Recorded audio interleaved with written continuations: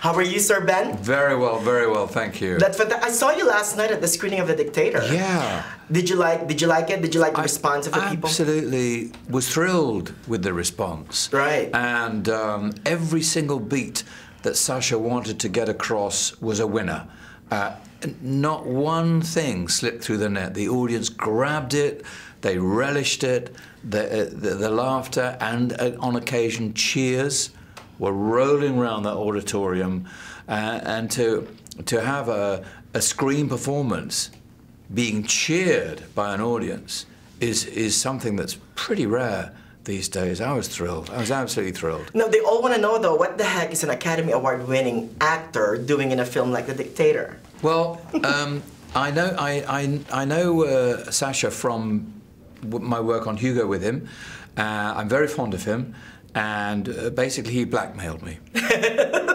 Basically. But I can waffle on and pretend, but what attracted you to your mysterious character? Well, you know, when we look at newsreel footage of these horrible people, Saddam and Gaddafi, there's always a ghostly guy in sunglasses just over their shoulder, praying that the deal isn't going to fall through, that the oil rights are going to be sold, that the dirty diamonds are going to come his way, and that he's got the right girl in the right bedroom for the wrong reasons with the wrong guy.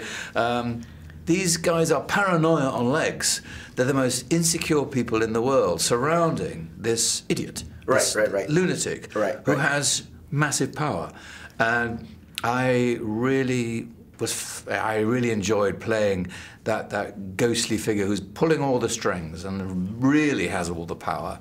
You know, it's a great opportunity. You know, the movie is funny, irreverent, raunchy, just the way we all like it. Yes. But at the bottom of it, like any of his films, like Borat, Bruno. This one though, what my biggest takeaway is it's a great deconstruction of what democracy really is, especially that ending monologue that he said.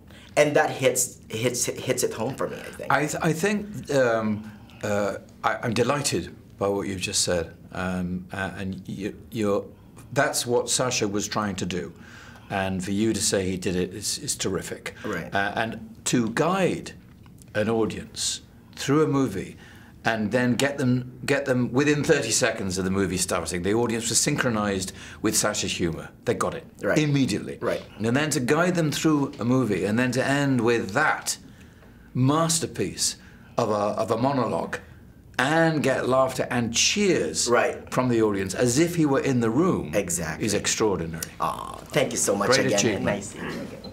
Thank you.